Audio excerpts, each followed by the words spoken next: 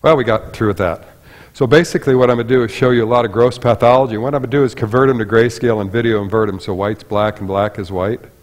And then they're going to look just like the ultrasound, so you'll get a good understanding of why they look the way they do.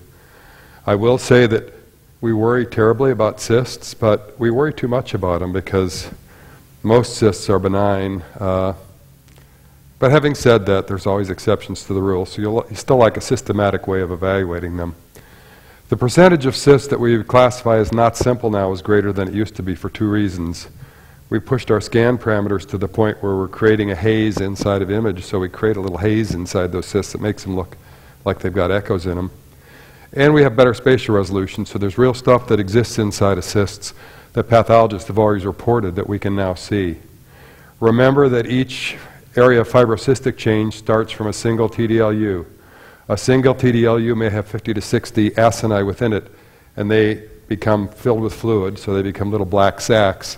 And the normally loose gray stromal tissue becomes fibrosclerotic or hyalinized, so it gets white. So part of the TDLU gets too black and part gets too white.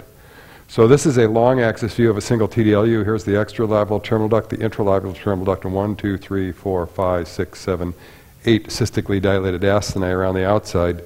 And the fibrous tissue between the acini is too white. That's the fibro part of fibrocystic change. That's why we don't call it cystic change, we call it fibrocystic change. As these acini enlarge, the walls between them become ruptured, so there are fewer larger ones. And if they all rupture, then we get a simple cyst. And again, we think the simple cysts occur because the duct twists and obstructs the drainage of fluid. Normally there's a little twist to the ducts anyway, which allows them to expand, but if they twist too much, then they obstruct and form a tension cyst. This is as benign as anything we find in medicine, and these are just normal